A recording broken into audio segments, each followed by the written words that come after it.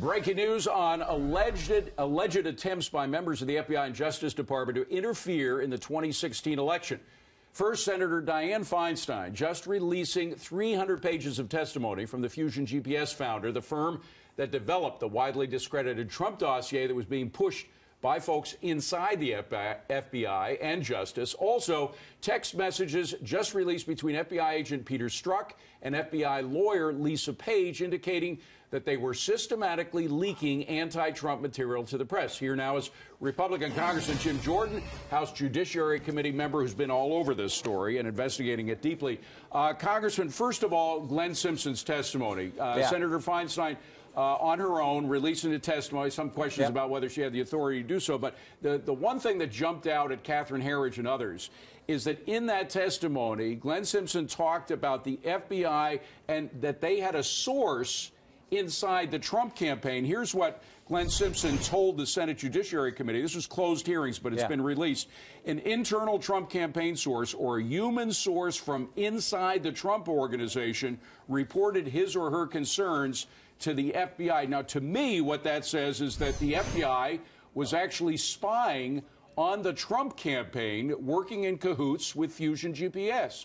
Why would they tell Christopher Steele, the FBI, that they had another source? And then Steele tells Simpson, and then Simpson testifies, oh, there was another source. That strikes me as extremely unusual. And I would agree with you, David, your conclusion. It sort of points to this idea that the FBI was systematically and strategically leaking information to undermine the Trump campaign and the Trump presidency after he's elected, because, you know, they did some of this stuff during the transition between Election Day and inauguration as well. I thought the same thing. I want to remind our viewers that the Democratic Party paid for the Trump dossier in large part, if not entirely.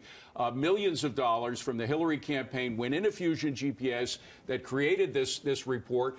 The FBI was pushing it almost as if it was a report from the FBI. So in a sense, the FBI was working with the Democratic National Committee to push the Trump dossier. And this is more evidence, in fact, that the FBI may have even had a source inside the Trump campaign. I mean, this is spying on a political party on behalf of another political party. Why would the FBI, you know, relayed information to Christopher Steele or whomever that they had a second source? Why would they do that? And if they gave that information to Chris Steele, as you point out, David, he's the same guy who's getting paid by Fusion, who was paid by the law firm, who was paid by the Clinton campaign, and he's the author of the dossier. That is a fundamental problem. And if that all took place, which it sure looks like it did, that is not supposed to be how it works in this country. Not at all. Well, meanwhile, we talked about the FBI's involvement. Peter Strzok, who was an agent in the FBI, was actually working for the Mueller Commission.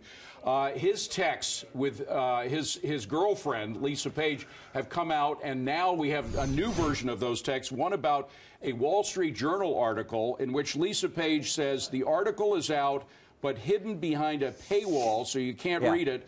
Peter Strzok responds, WSJ, Wall Street Journal initials. Boy, that was fast. No word from redacted. Should I find it and tell the team? It sure looks like they were leaking anti-Trump stuff to the media. Part of their, remember the other text message, one of the other text messages between Mr. Strzok and Ms. Page was we need an insurance policy. We can't run the risk that Donald Trump might actually be elected by the American people as the next president. So part of their insurance policy is not just this dossier, it's what we just said, systematically, strategically leaking information, planning stories, almost this self-fulfilling idea that we're going to put stories out there to validate and legitimize certain points that we want to get out in the public that will undermine the Trump campaign.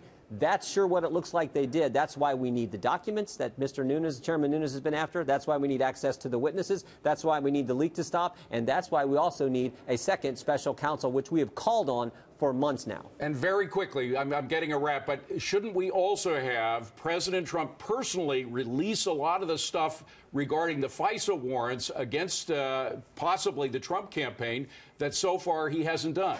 Two fundamental questions. I've asked both Attorney General Sessions, I've asked FBI Director Wray. Did you pay Christopher Steele? Were you paying him, reimbursing him at the same time the Clinton campaign was paying him? And was the dossier the basis for securing warrants at the FISA court? Tell us the answers to those questions. Those are fundamental questions. And if the answer is yes to either one, that is a big problem, and people need to be held accountable if, in fact, that happened. Congressman Jim Jordan, good to see you again, Congressman. Thank you very much.